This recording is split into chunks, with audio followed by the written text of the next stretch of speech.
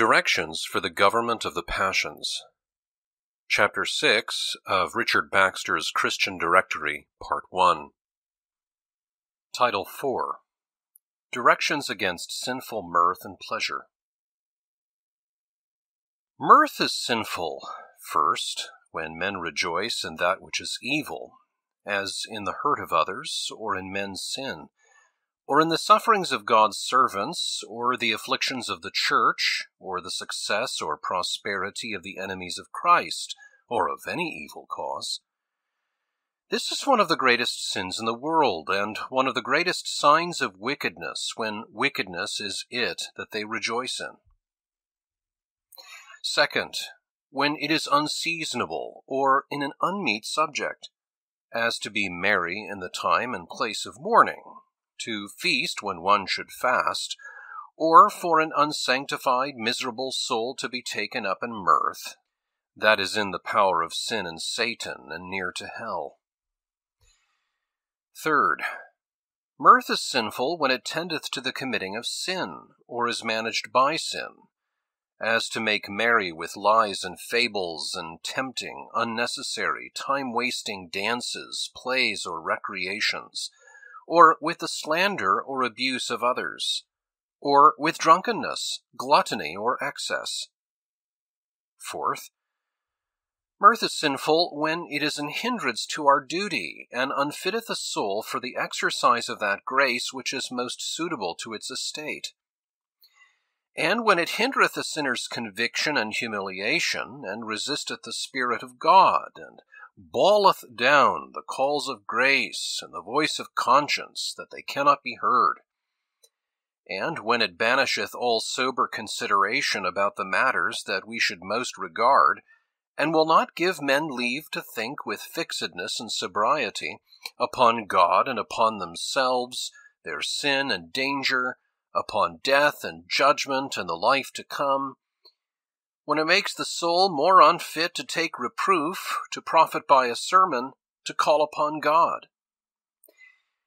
This drunken mirth, which shuts out reason and silenceth conscience, and laughs at God, and jesteth at damnation, and doth but intoxicate the brain, and make men mad in the matters where they should most show their wisdom, I say this mirth is the devil's sport, and the sinner's misery, and the wise man's pity, of which Solomon speaketh.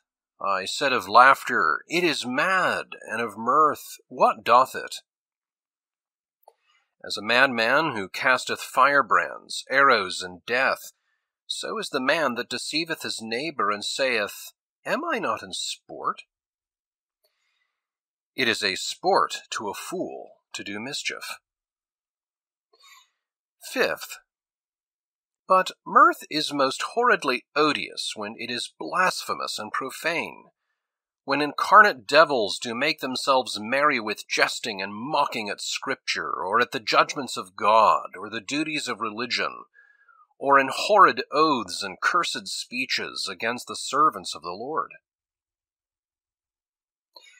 Direction 1. First see that thou be a person fit for mirth, and that thou be not a miserable slave of Satan in an unregenerate, unholy, unjustified state. Thou wouldest scarce think the innocent games or sports were becoming a malefactor that must die tomorrow. An unregenerate, unholy person is sure whenever he dieth to be damned. If he believe not this, he must deny God or the gospel to be true. And he is not sure to live an hour, and he is sure that he shall die ere long. And now, if you have not fooled away your reason, tell me whether your reason can justify the mirth of such a man. Dost thou ask, what harm is it to be merry? None at all for one that hath cause to be merry, and rejoiceth in the Lord.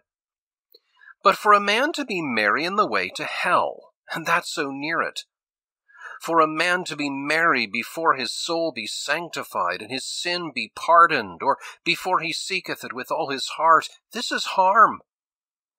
If folly and unbelief and contempt of God and his dreadful justice be any harm, O hearken to the calls of God, abhor thy sins, and set thy heart on heaven and holiness, and then God and conscience will allow thee to be merry.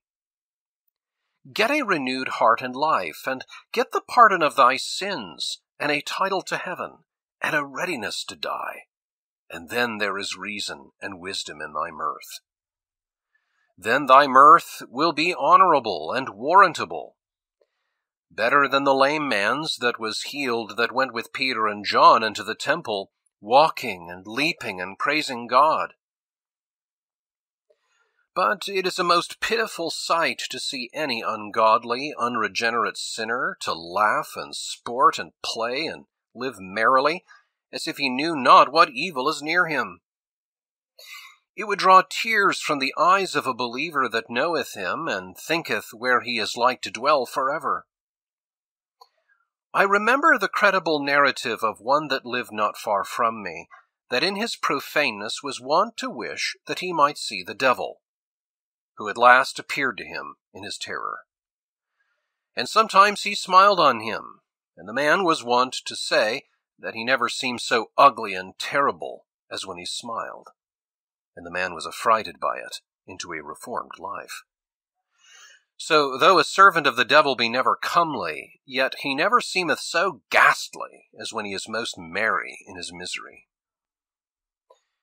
Direction 2. Yet do not destroy nature by overmuch heaviness, under pretense that thou hast no right to be merry. For, first, the very discovery of thy misery puts thee into the fairer hopes of mercy. Second, and many of God's children live long without assurance of their justification, and yet should not therefore cast away all joy. Third, and so much ease and quiet of mind must be kept up by the unsanctified themselves, as is necessary to preserve their natures, that they may have time continued, and may wait on God until they obtain grace. Above all men, they have reason to value their lives, lest they die and be lost, before they be recovered. And therefore, as they must not famish themselves by forbearing meat or drink, so their sorrows must not be such as may destroy their bodies, of which more anon. Direction 3. See that you first settle the peace of your souls upon solid grounds, and get such evidences of your special interest in Christ and heaven as will rationally warrant you to rejoice.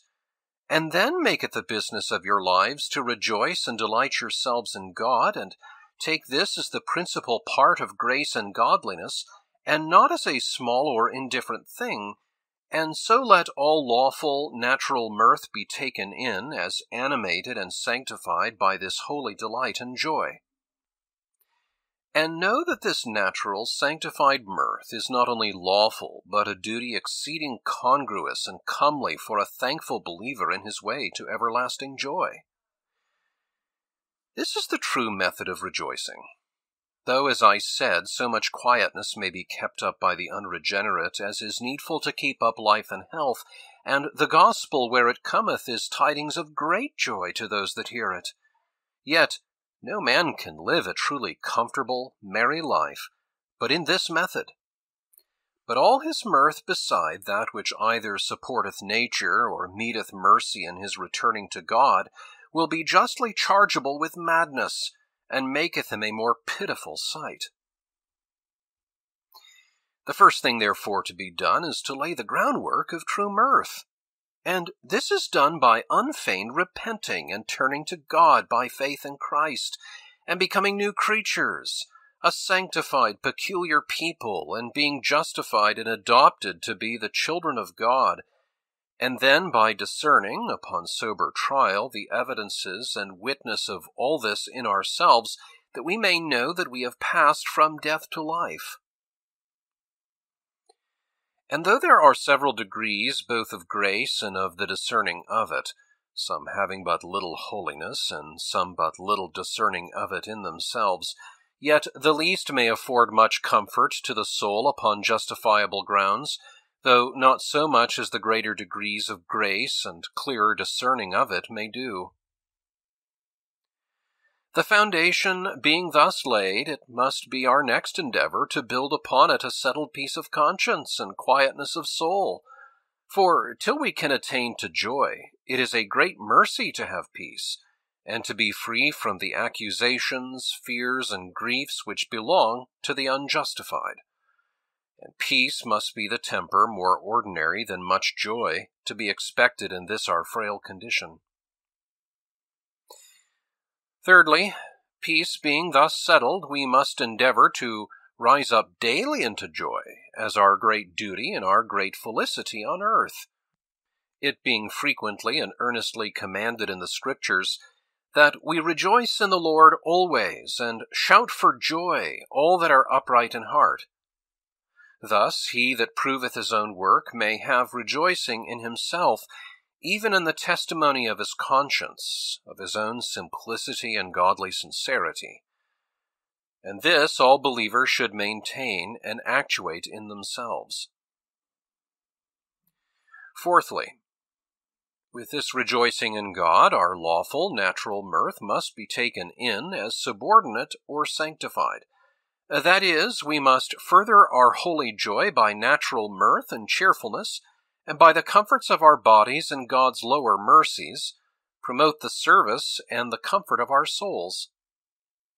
And this is the right place for this mirth to come in, and this is the true method of rejoicing. Direction 4. Mark well the usefulness and tendency of all thy mirth. And if it be useful to fit thee for thy duty, and intended by thee to that end, though you always observe not that intention at the time, and if it tend to do thee good or help thee to do good, without a greater hurt or danger, then cherish and promote it. But if it tend to carry thee away from God to any creature, and to unfit thy soul for the duties of thy place, and to carry thee into sin, then avoid it as thy hurt. Still remembering that the necessary support of nature must not be avoided by good or bad. A Christian that hath any acquaintance with himself and with the work of holy watchfulness may discern what his mirth is by the tendency and effects, and know whether it doth him good or harm. Direction 5. Take heed that the flesh defile not your mirth by dropping in any obscene or ribald talk, or by stirring up fleshly lust and sin, which it will quickly do if not well watched, and holy mirth and cheerfulness is very apt to degenerate on a sudden into sinful mirth. Direction 6. Consider what your mirth is like to prove to others as well as to yourselves. If it be like to stir up sin in others, or to be offensive to them, you must the more avoid it in their presence, or manage it with a greater caution. If it be needful to cheer up the drooping minds of those you converse with, or to remove their prejudice against a holy life, you must the more give place to it, for it is good or bad as it tendeth unto good or bad. Direction 7.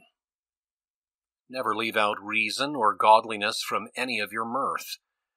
Abhor that mirth that maketh a man a fool, or playeth a fool, and take heed of that ungodliness which maketh a man merriest when he is furthest from God, like the horse or ox that leapeth and playeth for gladness when he is unyoked or loosed from his labor.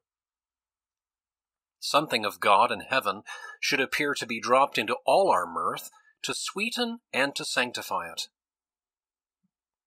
Direction 8.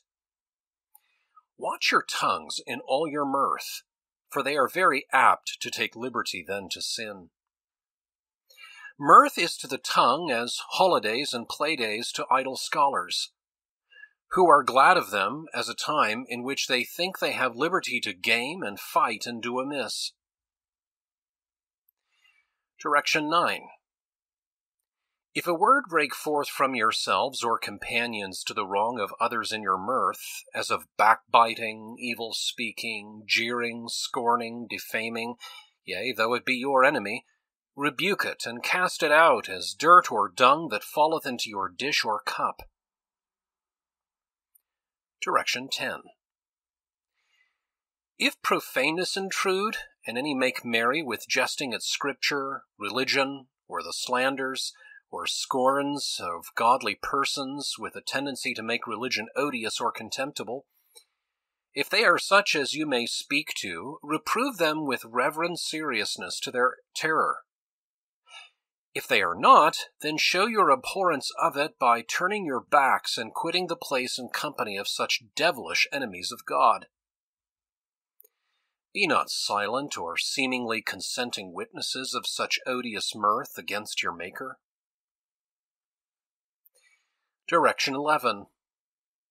If the mirth of others in your company grow insipid, frothy, foolish, wanton, impious, or otherwise corrupt, drop in some holy salt to season it, and something that is serious and divine to awe it and repress it.